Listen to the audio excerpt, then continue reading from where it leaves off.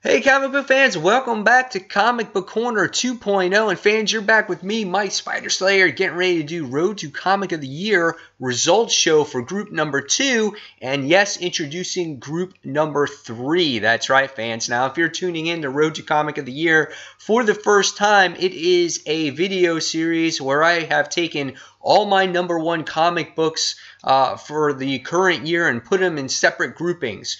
And I put them in these groupings so you, the viewers, can actually vote on what comics you want to be nominated for Comic of the Year.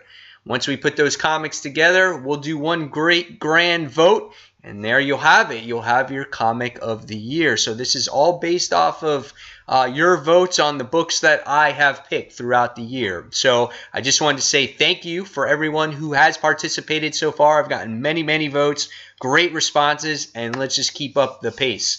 So here we go. Here is the results for number 2.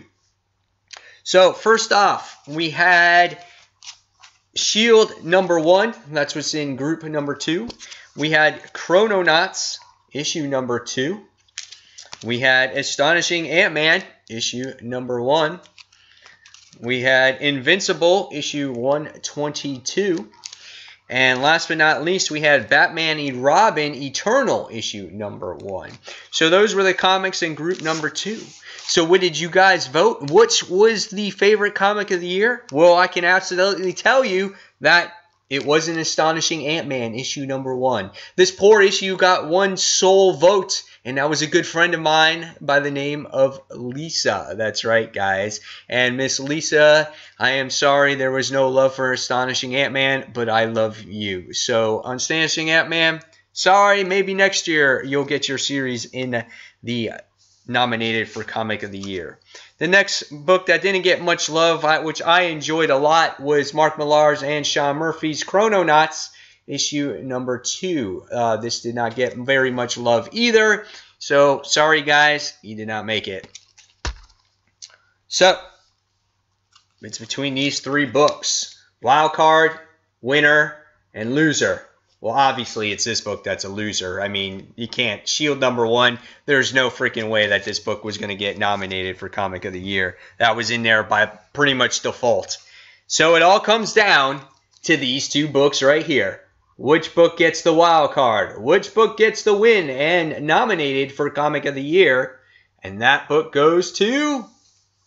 No, it goes to Batman, Robin in Eternal. I don't think that this was much of a surprise to a lot of people. Batman and Robin Eternal was a powerhouse that first week. You know, honestly, Invincible did get a lot of votes here, but it couldn't stand the power of Batman and Robin Eternal. So, Batman and Robin Eternal, issue number 1, congratulations! You're the 2nd book that gets nominated for Comic of the Year.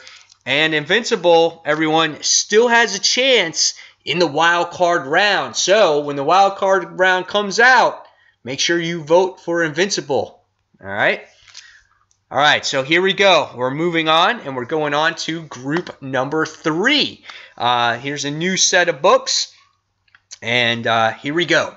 So the first book on group number 3 goes to Secret Wars, issue number 1. This, at the time, had all the hopes and dreams of being the Marvel event of the century.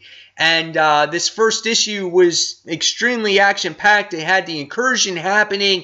It had Sue going off into some other world. The Life Rasp barely survived. And you were left with them just sitting there in Battle World. The art was extremely awesome. And people loved this first issue.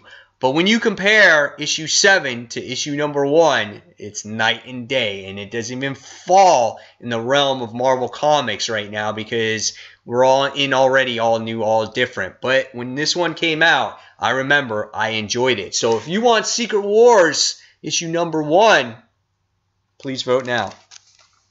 The next book we're going to talk about is Batman and Robin, issue number 43.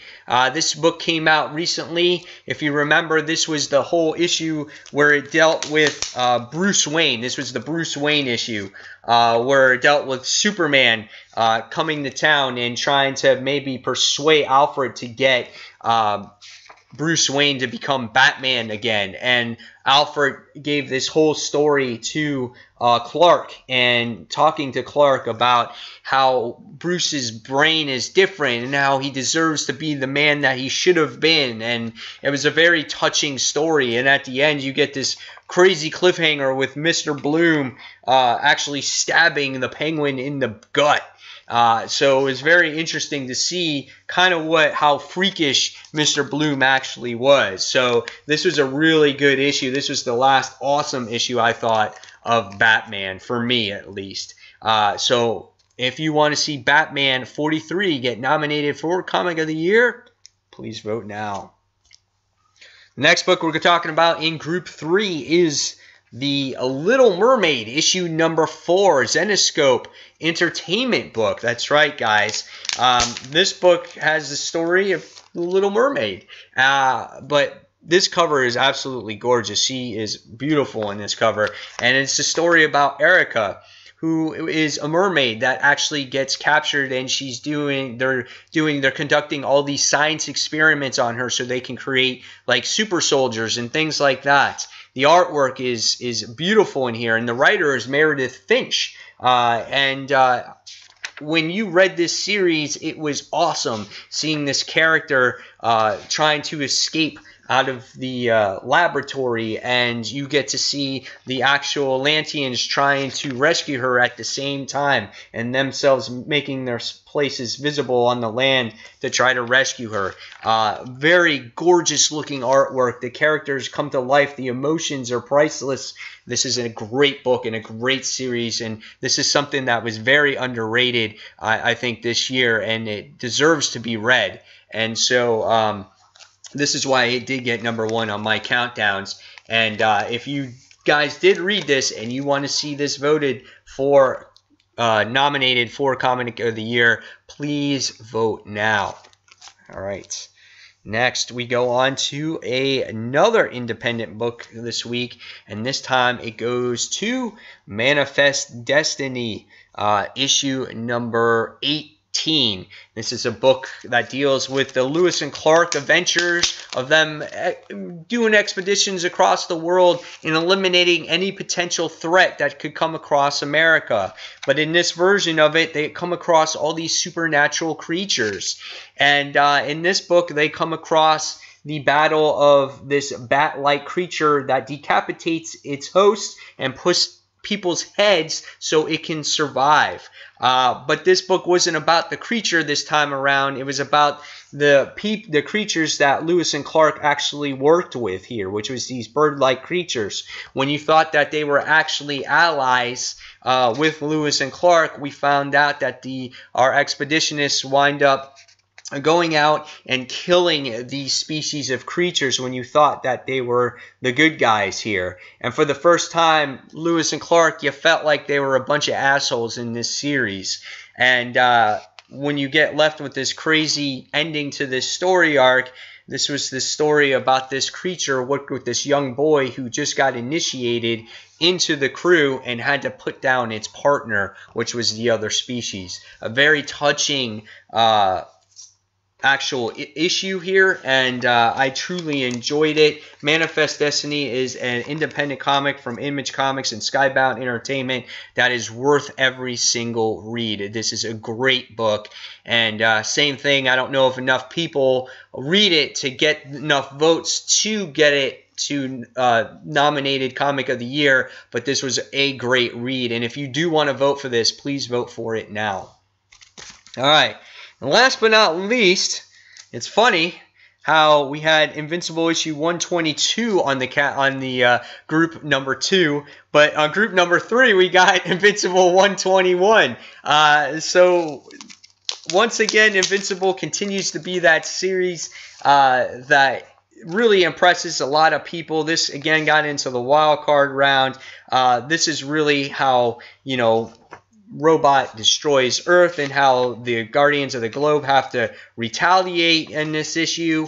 It's just an awesome, awesome book. And again, Invincible, I can say hands down, is my second, probably my second, if not maybe my third favorite independent book out there. It's so close to Manifest Destiny and Walking Dead. It's just awesome. Robert Kirkman writes it.